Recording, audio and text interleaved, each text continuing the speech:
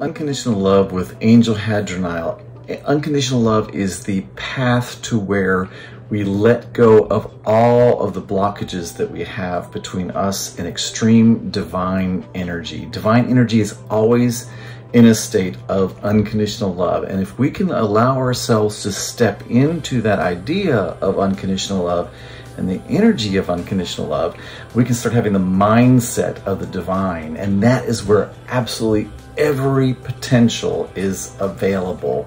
The reason that we don't attain the things that we want to attain is, number one, because we block ourselves from other people. We even block ourselves. What blocks us the most from attaining the things that we think we want is because we don't think we're worthy of it, or we have fear of becoming that person or that space or that energy. We are truly afraid of us being fully empowered.